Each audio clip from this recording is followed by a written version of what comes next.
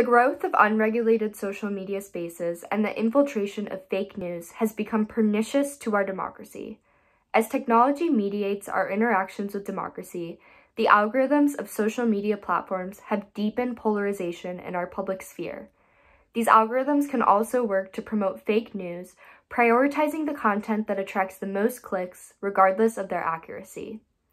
If our feeds become echo chambers that constrict a wider and more honest public discourse, our democracies can be threatened as ideological divisions expand.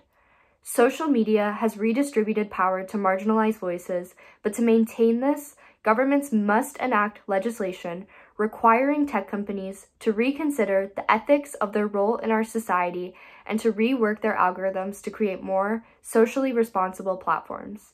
We can no longer keep our trust in the private corporations that earn huge profits from the algorithms designed to keep us online.